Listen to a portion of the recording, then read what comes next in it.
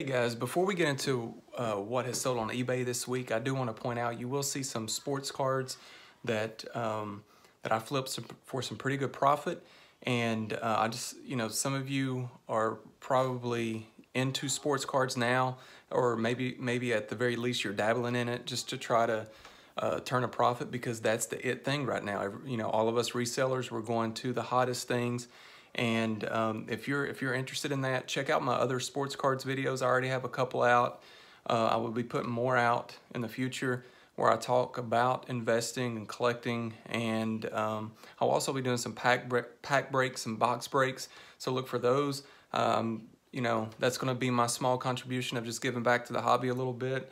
I'll be giving away some sports cards, and I've already done that once. Check out the football card video from a couple of videos back. A couple of people have claimed some sports cards in that video, and but I still have some left. The Packers and Bengals are not available, but if you are a fan of any of the other teams that I haven't mentioned, go check out that video and see if there are any cards that you would like, and just email me. The address is in the description, and I'll get those cards to you. But with that said, let's check out what sold this week on eBay. All right. Back before I took my long break, back in October from making YouTube videos, I was doing a what has sold on eBay this past week, and I'm going to start that back. Except today I'm going to do the first couple of weeks of February, since I did not do the first week. And I'm going to start here at the top, and you'll see that my most recent sale is a pair of Hager dress pants. You're going to see some items that I've had on sale here, and I actually have changed my selling strategy, where I was doing free shipping, and I've just been experimenting since the new year by actually charging shipping. And these prices look fairly cheap, but two things I want you to understand is the buyer has paid shipping, and like in this case, they paid priority flat rate shipping, or flat rate envelope shipping. But also, a lot of these items that you'll see that sell for less than 15 bucks are items that I just paid $1 for, that I got on sale day at Goodwill or other thrift stores.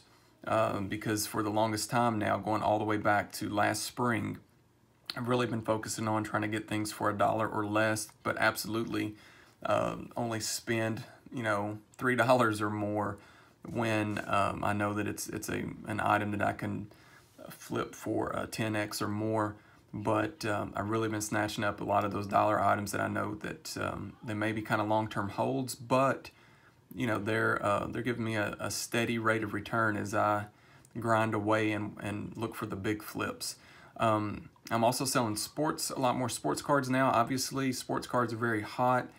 Even you see the investor websites, or the money channels, MSNBC and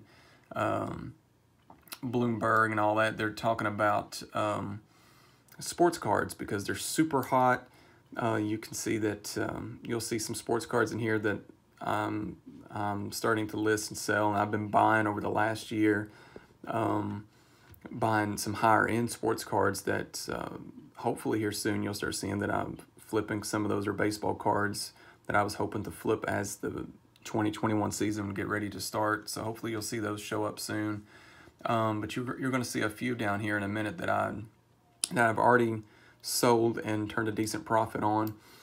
This hat here, this DC hat, came out of a box of hats I bought for $10. As you can see, this hat sold for more than what I paid for the box, and there were like 12 hats in the box. And others are baseball hats that I've gotten listed as spring training's starting up soon, and baseball season's going to be underway, and they're going to be hats that I know that will sell in the spring as people are excited about baseball.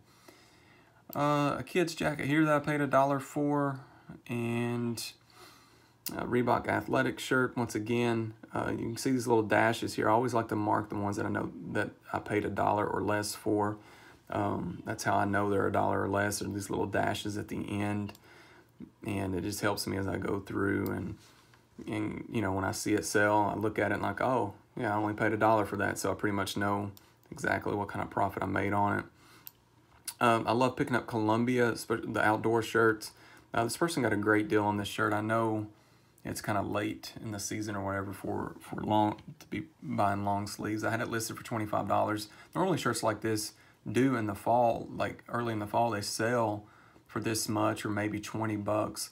But this one didn't. And, you know, it's bright colors, and from my experience with Columbia shirts, the people who buy them, the men who buy them, tend to go for the more of the hunter type colors, which, so I get it. You know, that's probably what was working against me there, but I still made a little money off of it.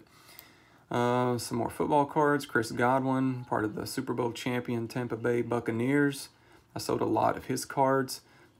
Person got a solid deal on those, but I only paid like $3 or $4 for that lot because I bought them all together off somebody on Macari back before the football season even started, because I was anticipating Tampa Bay would be in the playoffs. I really didn't picture them winning the Super Bowl at the time, but I did buy some lots of cards of Chris Godwin, Tom Brady, Mike Evans, and so forth, just to prepare for that, and I've been flipping those cards. T-shirts, Western shirts, T-shirts and Western shirts, they're my bread and butter, have been for about 7 years now. One of my favorite pickups here were these Duke T-shirts. These are 1980s, early 90s vintage dead stock, and they actually still smelled kind of new. That was what was crazy about them when I picked them up. As you can see, I was shooting for the moon with them, but I ended up selling them for $22, and the person paid for priority shipping, but you know, only paid $6 total for that lot. More T-shirts, dress shirts, Ranger Boat hat, toys. These are kind of left over from my fourth quarter toy buys back in August, which is a good time to buy toys. In the clearance section in your retail stores, I picked up a bunch of Call of Duty minifigures. I've sold a lot of them, but you know, like this right here, there are 3 in this lot. I paid $1 a piece for them. Person ended up getting them for $10 and paid shipping, so I made some off those. Some shorts, a Vintage Bose speaker shirt, kids shoes. I expect kids shoes to start picking up again in the spring. I tend to sell some more kids shoes, I guess, in anticipation of just spring and summer. You know, kids or parents buying those shoes, which makes sense. I mean, kids, you know, I have a son. It seems like we're always having to buy new sizes every 3 months or whatever. So, you know, it seems like it should be just a constant flow year round, but really it takes off in the spring for me. Kids' shoes do. Paid $1 for these Gap pants. And once again, sports card, SpongeBob T-shirt, Steph Curry. One thing I've done for years is buy retail packs and boxes that are in the clearance section, specifically just pulling rookies out of them and putting them in binders and just put them out of sight, out of mind. And then 5 to 7 years later, taking them out and looking at them and seeing what stars, rookie cards I have. And I didn't, you know, I've been a sports car collector since I was 8 years old, and I never, back in 09 or in 2010, I wasn't buying a whole lot of basketball cards, so I know I specifically bought this box or pack on clearance just to pull the rookie out of it. So you're talking about I either paid probably $10 to $14 for the box, or I paid maybe a couple of bucks for a pack and pulled the Steph Curry rookie, sold it for $100 13 years later, or I'm sorry, 11 years later, 12 years later. I'll get it right. And this Kevin Durant rookie, same way down here. I actually remembered this buy because I bought this out of a rookie set that Topps was selling that year in 2007. And it was a pretty solid rookie class with Durant and I know Greg Oden. Those were the 2 top guys, and Oden didn't amount to much, but Durant did. And I can just remember there being a rack full of these packs. There were 14 cards in the set, and I just bought one. It was like $3. I wish I'd bought them all now, but sold the Kevin Durant for $100. And these 2 cards are gradable, so the people who got these are likely going to get them graded, and they may get it graded and be able to make a profit off of it. I hope they do. That way, you know, it makes, you know, they can make money. It makes me feel good when I can make money and they make money. I have no problem with that. I just, right now, the turnaround time being so slow with grading cards, I'd just rather not do it. I like buying graded cards that other people get graded and holding on to those and flipping those. I don't like, you know, right now having to sit in cards that get graded. I started buying plush toys back in the fall. Girl Hustle, I watched some of her videos on plush toys, and I know she watches some of my videos. So yeah, Girl Hustle, I'm giving you a plug here. So please comment in the section so people, or in the comments below, so people can see your channel and go over and check you out, especially these older videos with these plush toys, because you did teach me some things. And so I started buying those again. I find it pretty crazy that people will buy, you know, just, well, not this one. I understand why they bought this one. This is new, but I have some used ones that I've sold in the past, and it shocks me that people will buy the used plush toys. It's just not my cup of tea, but there are some that sell, and it's pretty profitable. I love selling the Swiss Tech pants when I can find these. These are popular with some hikers. Once again, more t-shirts. Moving along here, another, or some more Western shirts, you know, the bread and butter t-shirts and Western shirts, polos, and, well, an American Eagle pocket tee. The two Derek Jeter rookies that you see here, the one with the scuff case right here, and this one down here, I actually bought these cards, one for $40 and one for $42 last spring, and I bought them with the intentions of flipping them, holding them and flipping them. I had a feeling that Derek Jeter's cards were going to go up, and they did. I bought this, or both of these, off of a forum. Excuse me, one of the sellers kind of did me wrong here, sent me a case that was scuffed. They didn't say anything about it. I just mentioned to the guy, like, hey, you know, you may not want to do that to people in the future, but I held on to the card.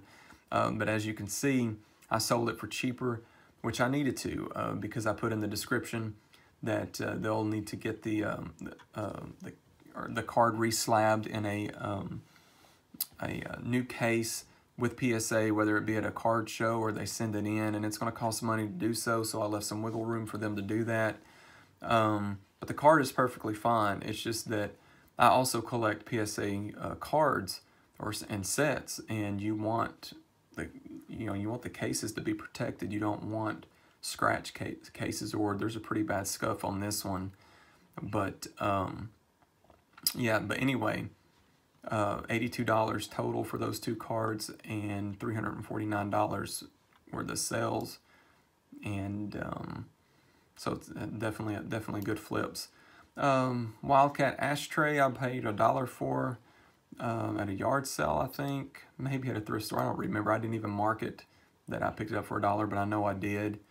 And dress shirts. I haven't been selling a whole lot of dress shirts lately. That's been a bread and butter item. The Stafford dress shirts and other brands like the Mickelsons, and even right down to like Apartment 9 dress shirts. I tend to sell those fairly often, but it's been slow lately. So, you know, anytime something starts slowing down, I start asking myself, do I want to keep picking those up? And now that I'm starting to go back out and buy more inventory, I'm kind of staying away from dress shirts, because I have, if you look at my store, I'm stacked pretty deep with inventory, and if they're slowing down, I just don't want to keep buying something and causing my storage space to be limited with items that are not moving so fast. Luca, a insert rookie here. It's not one of his more expensive inserts, but I actually pulled a rookie card and two insert rookies of Luca out of the same box that was on sale, and the rookie I sold for like 90 or 100 bucks or so, close to a year ago. And then I sold one of the other inserts for like 20, and then I sold this one, as you can see, for 14, and the box, it was on sale for like 12 or 13 bucks, so I did well with it. These were just some cards here out of my collection from way back. I sold a lot of those for $5. Swim trunks. Swim trunks are starting to pick up about this time of year, and I've got a lot of swim trunks. And I've got a lot of swim trunks I need to get listed. They do well for me starting about this time of the year, and actually goes all the way up to about October. There's a big window there that I do really well with swim trunks, and that late part of that window, September, October, I love listing them there because it seems like other people slow down and they don't list them, but I just keep on putting them in the store. Home interior stuff is really starting to, well, I shouldn't say starting to be hot. It's been like a year now. Little items like this. This is a porcelain leopard that I paid a couple of bucks for. I actually picked up a couple of home interior pieces of artwork of lines today for $3 a piece that comp for 35, 40 bucks on eBay as a set, and I've got to get those listed. Stafford dress shirt here that I bought new for like $6 in Goodwill, sold for 25. Another dress shirt here, and more basketball cards and baseball cards out of my personal. A lot of cards. Actually, I'm getting into January now. I should have stopped, but yeah, all of this I haven't put on. I could keep going. I could go all the way back to November, considering I haven't made videos since October, but I'm going to stop there. I wasn't paying attention where I was at with the dates, but yeah, so that's it. What I've sold so far in February. I'm going to try to put a video out each week now. You're going to see a lot of sports cards in the future, hopefully, as I get those listed and as the market stays hot. But thank you all for checking it out, and you can catch it again next weekend to see what's selling on eBay. All right, you guys take care, and I'll see you next week.